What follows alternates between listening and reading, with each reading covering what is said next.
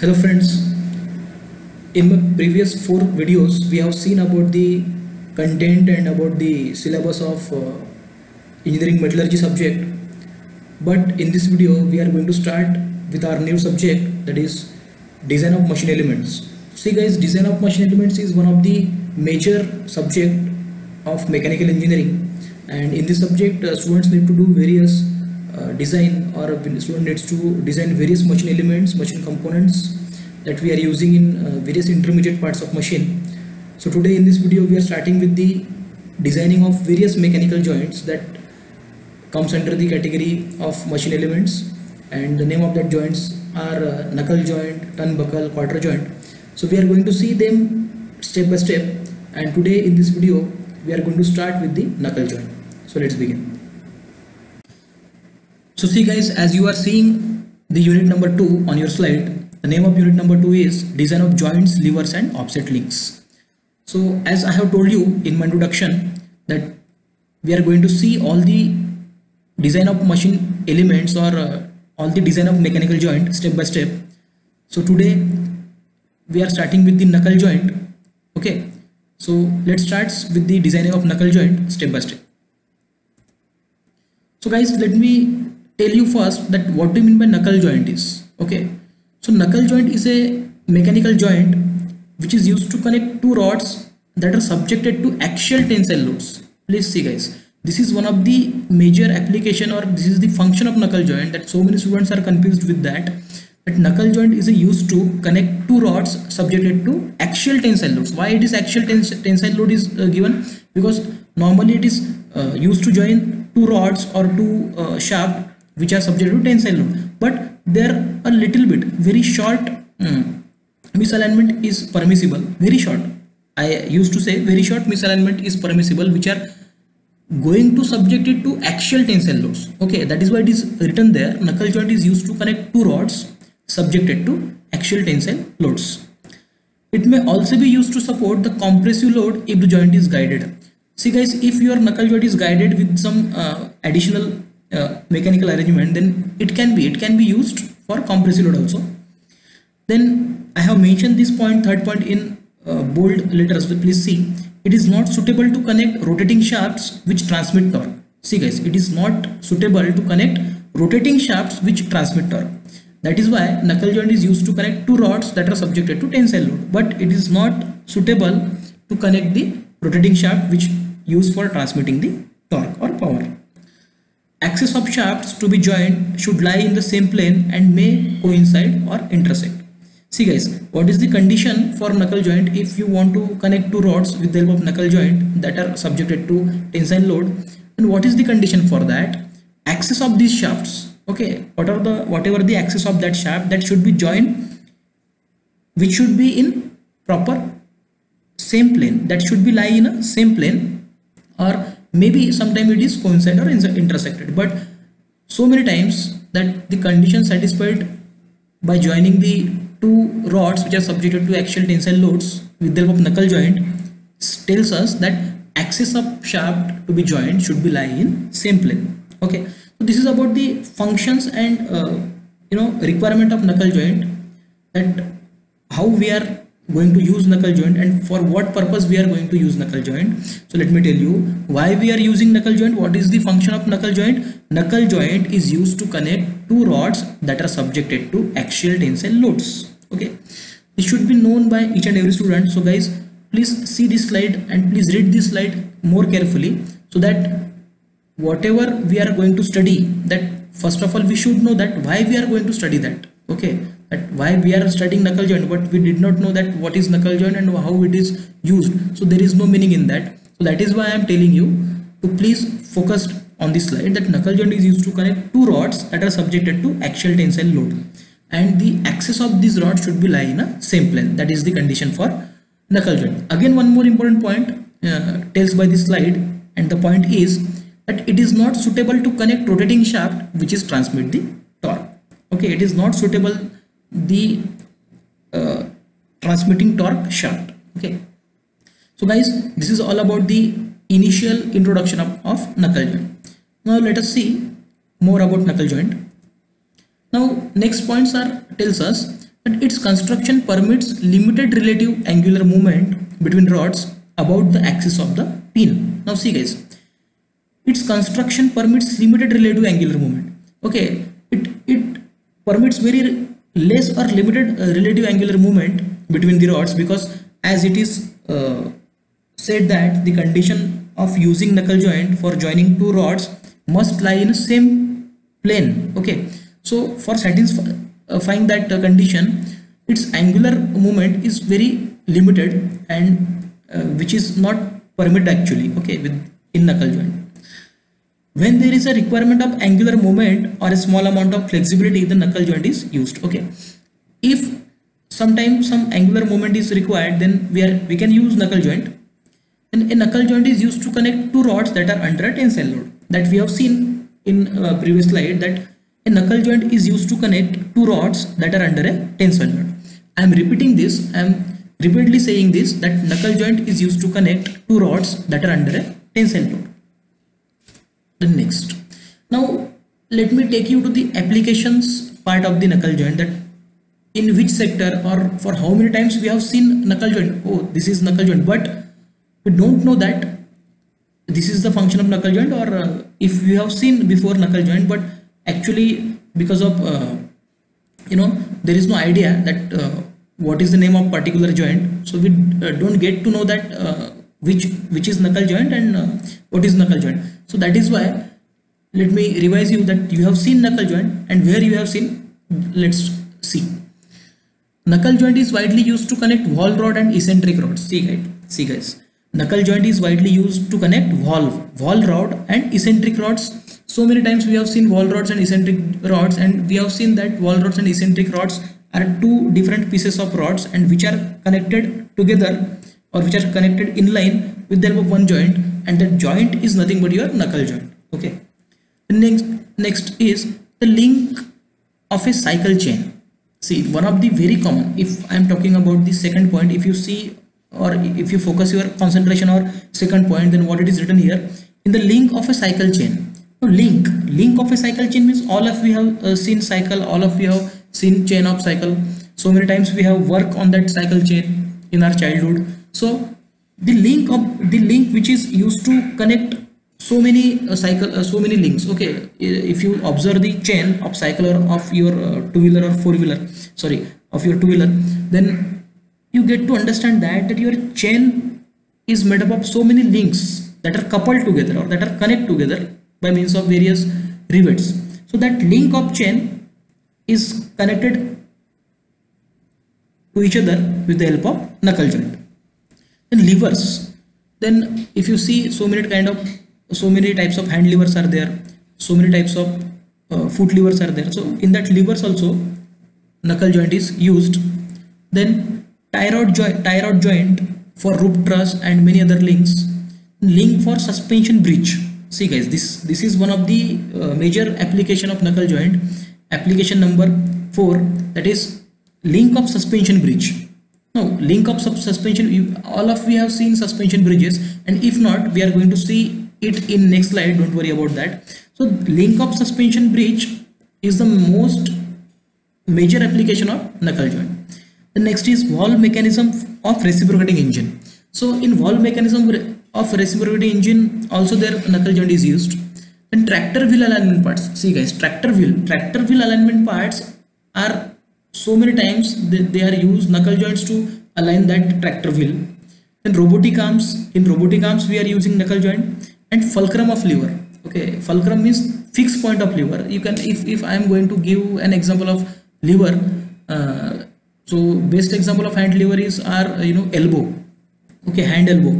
So hand elbow acts as your fulcrum, which is fixed point, and if you pick something in your palm, that is a load, and whatever force that you require to lift that load is your effort. Okay, just similar to your similar example that if you are doing workout in gym, then we are going to lift dumbbells, okay, by our hand. So your elbow acts as a fixed point, which is fulcrum for lever, and your dumbbell acts as a load, which you have pick up in your palm, and whatever effort that you put to lift that load is your effort. So in that fulcrum of lever, okay, knuckle joint is used. I have just given you one example that how levers are working. Okay, so guys, see, all these are the applications of knuckle joint. That is, it is used to connect wall rod and eccentric rod in a link of a cycle chain, then levers, and tie rod, joint of rope truss, then link of suspension bridges, ball mechanism of reciprocating engine, tractor wheel alignment parts, robotic arms, and fulcrum of lever. All these are the widely used applications of knuckle joint. So guys, I hope all of you have understood that what is knuckle joint and how it is used. So let me tell you once again, knuckle joint is a mechanical joint which is used to connect two rods with the help of it, and the condition for that rod is that rod must lie in a same plane, and it is majorly used to connect two rods that are subjected to tensile load or that are subjected to axial tensile load. Okay, knuckle joint is used to connect two rods that are subjected to axial tensile load. So guys, all about this function and applications of knuckle joint, that is where it is applicable. So let us see what in next slide. So guys, in this next slide, whatever we have seen in written form, so we have someone said that pictures are more, you know, expressive than your words. So see guys, here we are seeing some pictures of knuckle joint, some pictures of applications of knuckle joint. But if you see these pictures, then you can immediately get in touch with the application of knuckle joint, that where it is used particularly. So if I am talking about this first image, okay, if you see my cursor, this first image, so in this first image you can see this chain, you can get to observe. Okay, this chain, this is a chain of one machine component. So in that chain you can see these links. Okay, you can clearly observe these links, and these links are nothing but the knuckle joint. Okay, these links of cycle chain is made up of your knuckle joint. Then again, if I am talking about this second, I have told you that it is used for link of bridges. So see, this is bridge, and these are the various knuckle joints. See that these are the various knuckle joints. These links are connected with these links, and these links will be connected with these links. So links of overhead bridges are is the major application of knuckle joint, as we have discussed before. So by seeing this image, you can get to know it very easily. The next image, here you can see one machine part, that is here it is used, that this is the knuckle joint. See, this is the knuckle joint, and this is used to connect. This is one rod, okay, and this is another rod. Please see, this is one rod and this is another rod, and these two rods are used to get in touch together, connected together with the help of this knuckle joint. And this is fulcrum, and as we have seen the lever, this is lever and this is fulcrum fixed point. This fulcrum is used to connect with this knuckle joint. We will impart more focus on this practical application of knuckle joint in this next slide. So in this slide, this image we have seen in previous slide, but I want to converge your attention here. So tractor's wheel alignment. See guys, this is generally used to pull tractor trolley. Okay, this is knuckle joint, as you are seeing. This is knuckle joint, and two rods, that is this one and one rod is these two rods are getting connected with each other with the help of this knuckle joint, and because of that we can easily tow the trolley of tractor. Okay, next is this is the front wheel drive system of your of your car, four-wheeler, sorry. So in this also knuckle joint is widely used. So guys, this is the and in this image you can see the knuckle joint, how it is in construction. So these are some practical application images of knuckle joint, that where it is exactly used or where it is exactly going to be used. So let's move further. Now, what are the various advantages of knuckle joint? As you are seeing on this slide, the first advantage is it is simple to design and manufacture. See guys, what it is written here, it is simple to design and manufacture. Knuckle joint is simple to design and manufacture. This is one of the major advantages of knuckle joint. Next is favor parts, less cost and more reliability. See guys, favor parts, so many there are not so many parts in knuckle joint, fewer parts, less parts, only 3 or 4 parts of there, and just by 3 to 4 parts it has been constructed successfully. Less cost, more reliability. One of the major that we need actually, whatever product or whatever equipment that we are manufacturing, it should be in less in cost. This is the major criteria. So knuckle joint has less cost and more reliability. Again, simple to assemble and dismantle. See guys, it is very simple to assemble and dismantle also. So these are the 3 most favorable advantages of knuckle joint. Next, see what it is written here. Now, so guys, we are come up with the actual image of 3D image of knuckle joint, that what it is actually and how it is constructed actually. See guys, there are some elements or some components because of which knuckle joint is created. Okay, so let us see which are they. Please see. See guys, this element or this component of knuckle joint is called as fork end, or it's called as fork. Okay, it is called as fork, F-O-R-K. Please see, or it is called as fork end. This is fork of the knuckle joint. This component is called as eye. Okay, this component of knuckle joint is called as eye. If you see my cursor, please focus your attention. This component is called as eye. Again, this component is called as pin. Okay, this is called as pin. This component is called as collar, and this component is called as taper pin. Now see, this is the disassembly. This is the disassembly of knuckle joint that we are seeing. Okay, this is knuckle joint in dismantle condition.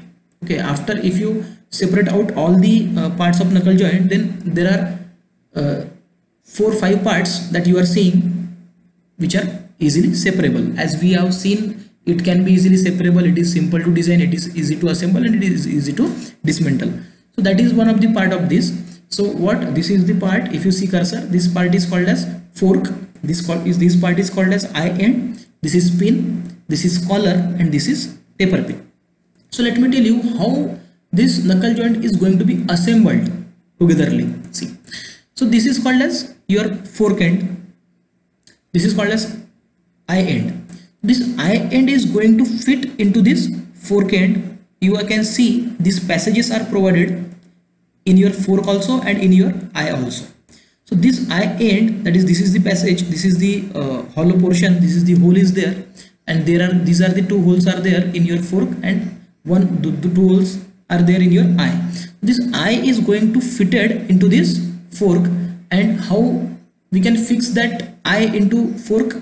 With the help of this pin. Once your eye is going to fit into this fork, then you need to insert this pin into that fork and eye assembly, and after fixing this pin into that eye and fork, then you can see this pin has one passage over here. So this passage get fixed with the help of this collar. This collar is going to mount over it, and your taper pin is used to lock between these slots. You can see one slot is provided here at your collar and one slot is provided here at your pin. So after inserting this eye end into this fork, this pin is going to lock eye end and your fork end, and after locking this eye and fork end with the help of this pin, we need to put collar over this slot. And how we can lock the collar and your pin inserted? With the help of this taper pin. So guys, in this way, if I hope that you have understood this, so in this way we can assemble the dismantle knuckle joint. What are the various elements of knuckle joint? That is fork end, pin, eye end, collar, and taper pin. How we can assemble it? We need to fix this eye end into this fork end. There are passages are given, and how we are going to fix? By inserting this pin into this eye and fork end passages, we are going to fix these two eye end and fork end togetherly.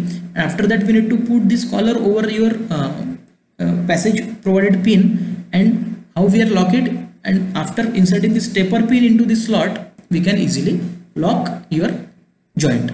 So in this way, all the dismantle form of knuckle joint got assembled. Okay, I hope all of you have understood this. Then next, now see guys, now in previous slide, in this slide we have seen the knuckle joint in dismantle form, and in this we are seeing the knuckle joint in assembled form.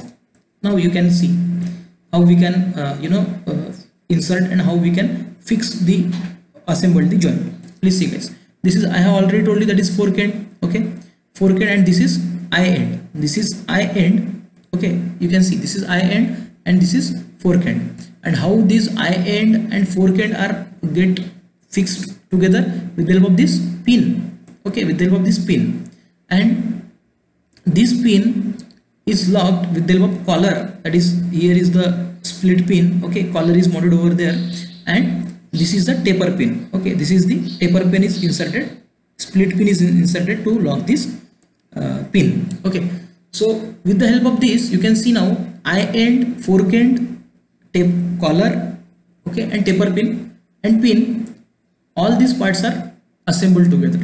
Okay, all these parts are assembled together. Now in this image so many things are get to learn by us. This image telling so many things about knuckle joint. Then please see what this image shows. You can see here load. Okay, what it is written here, load, that is load is denoted by P, and here also denoted by P. So you must see the direction of these arrows. It has, in this diagram, each and every term has a meaning, very important meaning, and that should be understood by each and every student, so that then only it is possible to solve or design the knuckle joint which have been asked in exams. Okay, so this arrow is has direction away from the center. See guys, away from the center. So these forces are pull in nature, and we know pull in nature means tensile in nature.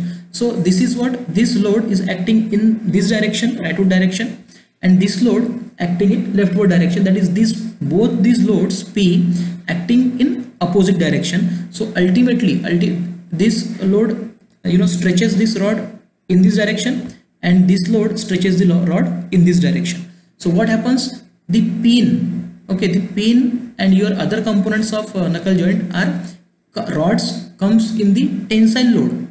Okay, comes under failure of tensile load, it comes under the tensile failure. That is why it is said that knuckle joint is used to connect two rods that are comes under axial tensile load. Okay, why it is said knuckle joint is used to connect two rods that are comes under axial tensile load? Because the load acting is a tensile load, and that you can clearly observe in this image, that this load is stretching your rod into this, and this load is stretching into rod into that direction. So this pin has been subjected to tensile, axial tensile load. Okay, in this top view you can see this is rod 1 and this is rod 2, and this is and these are subjected to tensile load, and various there are, see, this is fork end, this is pin head, this is eye end, these are load.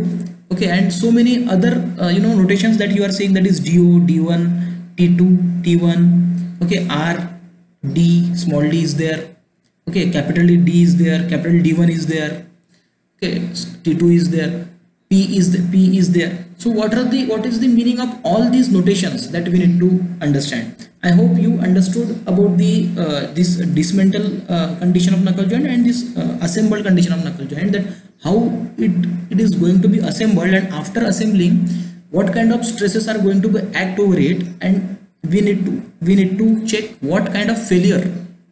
Okay, if we are designing knuckle joint, then what kind of failure we need to take in consideration. That all are going to be clarifies in this diagram. Okay, and it will be more clarifies in next slide. So let's see. Now the heading that you are seeing, that is design of knuckle joint. So in this heading you can see the notations used. See guys, notations used.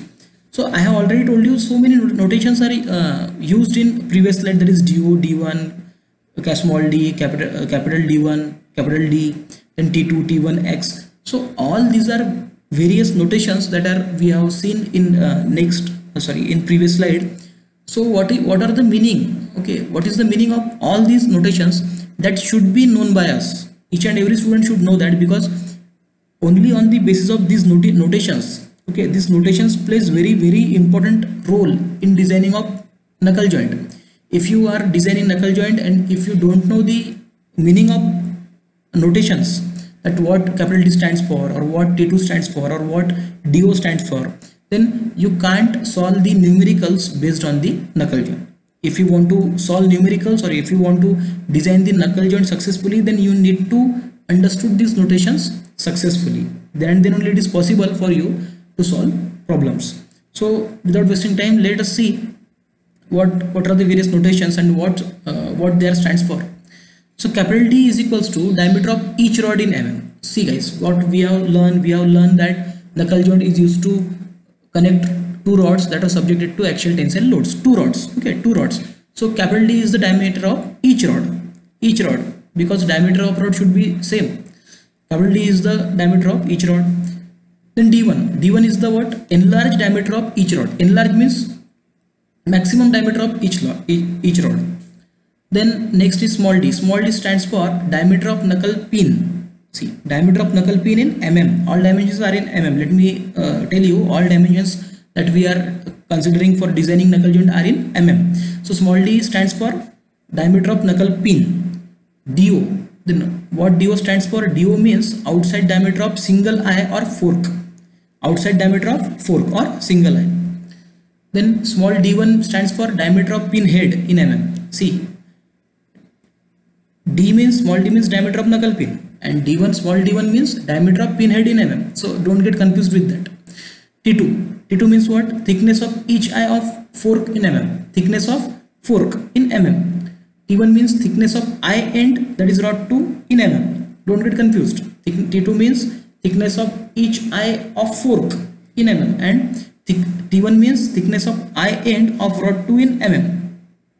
And what X stands for? X stands for distance of the center of fork radius capital R from the eye in mm. So all these notations we need to calculate while designing the knuckle joint. So guys, if you want to design the knuckle joint, so you should know about all these notations which are playing very important role in designing of knuckle joint.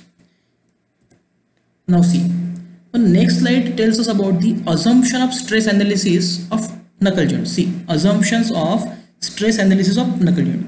See guys, I am telling you that we are doing designing of knuckle joint. So what actually we are doing, that should be known by us. Okay, so we are designing knuckle joint means what we are doing? We are doing stress analysis of knuckle joint, because whatever the stresses which are going to act on that joint, that stresses we need to take in consideration, and after doing successful analysis over the stresses, we need to calculate the safe condition for knuckle joint. Okay, let me tell you why we are going to do design.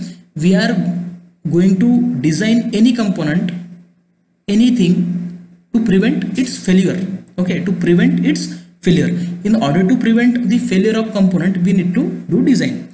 Now, assumption for stress analysis of knuckle joint. So if you want to design knuckle joint, then we need to analyze stresses completely. And how this analysis is going to be done, please see what it is written here. The rods are subjected to axial tensile force.